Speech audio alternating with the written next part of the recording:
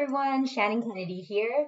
I'm a CSM for VistaVu Solutions, and today's Brain Booster will be reviewing incoming and outgoing payments in SAP Business One.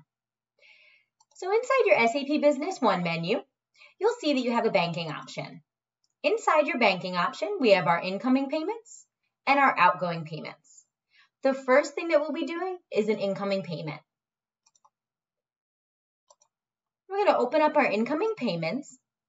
And remember, you can always use your lookup menu for a quick search to whatever you need to find in SAP Business One, and it will automatically open up that menu option for you.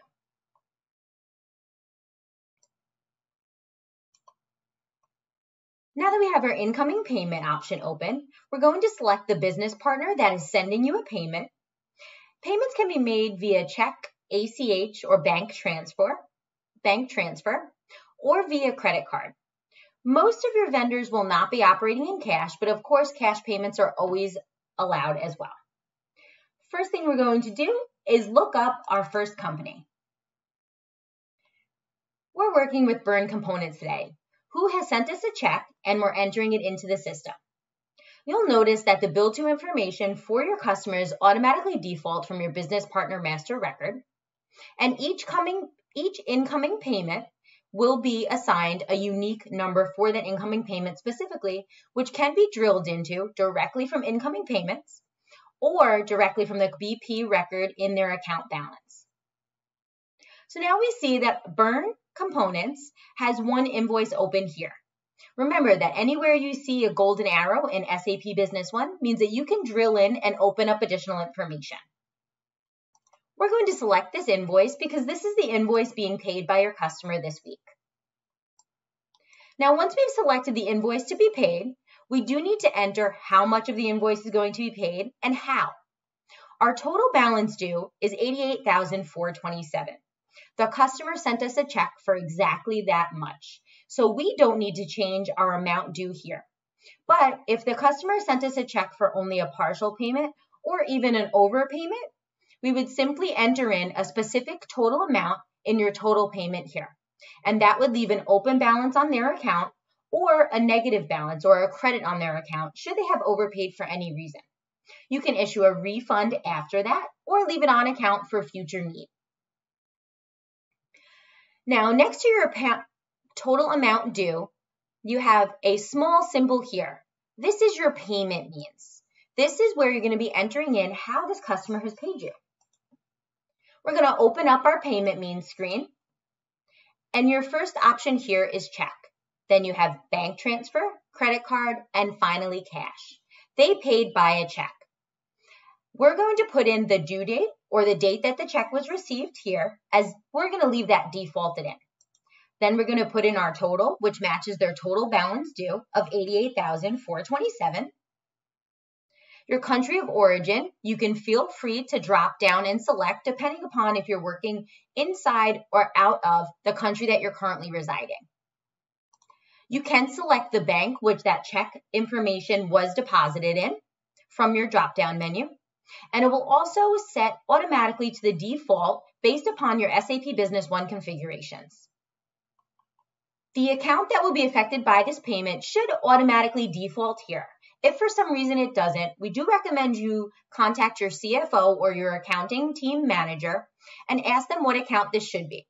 Then you can simply manually key it in or select using your search button here and select the account from all of the available accounts in SAP Business One. Now, this is going to automatically default your check number to check number 1 or 2 or 3, depending upon how many checks you've entered into your system. However, normally, in order to be able to track the check that was received, you want to put in the actual check number from the physical check received from your customer. In our case, it was check 1098, which we'll enter there. You'll select your yes or no for the endorsed. And if you have an originally issued by information, you can feel free to enter that here. Your fiscal ID is another non-mandatory field that you may need to enter depending upon who your customer is and the type of payment being received. Now that we've entered in our check number, confirmed our banking information, the date, and the total amount, we're going to click OK. This is going to automatically update your payment means inside of your incoming payment in SAP Business One. Now, once we've done that, we're simply going to click Add. However, before we click Add, I just want to note that there is a remarks option here where you can manually type in any notes that you may have. This could be pertaining to, for example, a partial payment. You might want to put in notes that your CFO knows why you accepted a partial payment or the reason the customer said they were only sending a partial payment. Now we click Add. This will automatically pop up a system message from standard SAP Business One that lets you know that this incoming payment cannot be changed once it's saved. Your only options there would be to cancel that incoming payment after it's been created. After we click Add, now our account has been paid. Once your screen goes blank, that means that this document has been saved to SAP Business One. You can utilize your back button here to go back to the incoming payment that you just created, or you can simply drill into the business partner master record directly from that incoming payment or from your BP master option in your SAP Business One modules menu. This will open up the account, and now you'll see that their account balance is 0 because they paid their account balance today with the check. If you drill into the account balance here, you're also able to see all of the information pertaining to incoming payments, invoices, and credit notes for this customer. You do want to make sure that in your top right corner, you've entered in the correct dates. If you don't see any information or you don't see an information for today, like we don't here, that simply means that our posting date information here is not correct. We're going to simply enter in 1/22 as our ending posting date. Once we do that, we should be able to see all of our information and all of the invoices and payments for our customer. So you see here, this is my incoming payment.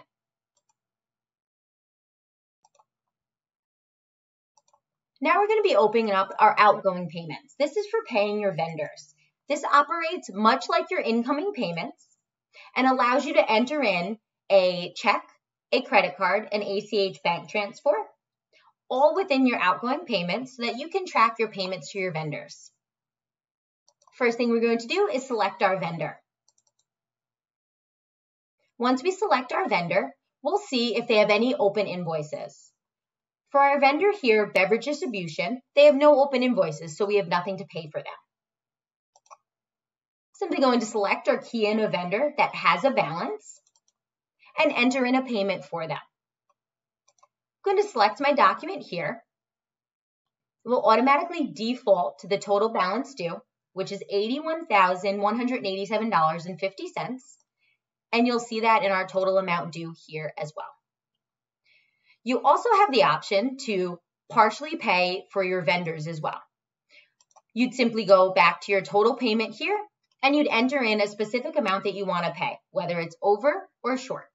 And then the remaining balance would remain open on their account, or they would open up a credit on your account. Inside our payment means, we're going to select the option of which we're going to pay our vendor with. We can choose to pay them with a check like we did for our incoming payments, or we can select bank transfer. Let's utilize a bank transfer. Now, I know that I'm entering in this outgoing payment today, but the transfer date I'm setting up with our bank is for tomorrow. So I'm going to enter in 1/19. If you have reference information regarding this ACH payment, you can enter it here. I'm simply going to put ACH and my initials since I'm the one that referenced the ACH information. You'll see that our overall amount also defaults based upon the invoice selected. And you can also select to enter bank charges should they apply. Sometimes for foreign entities, whether they're customers or vendors, and whether it's incoming or outgoing, you may have a bank charge that you want to account for, and then you can enter that here. Since we don't have a bank charge, I'm simply going to enter in the total amount of our invoice and click OK. Now, once I click Add, it's going to automatically pop up with my system message again, since all outgoing and incoming payments can only be canceled and not changed once they've been added to the system. Then I'm going to select, and it's going to automatically save and go through any approval processes that I have set in the system. You see here that I have an AP payment approval process set in our system for payments over $50,000. That means that my manager will get an alert that I'm entering in an ACH for this customer that's over $50,000, and they'll be able to approve that on their end. Now, you can set up approvals for incoming and outgoing payments, and if you have any questions or concerns about those, incoming payments or outgoing payments, please feel free to reach out to us here at VistaVu Solutions or your SAP Business One partner directly. Thanks again for joining us.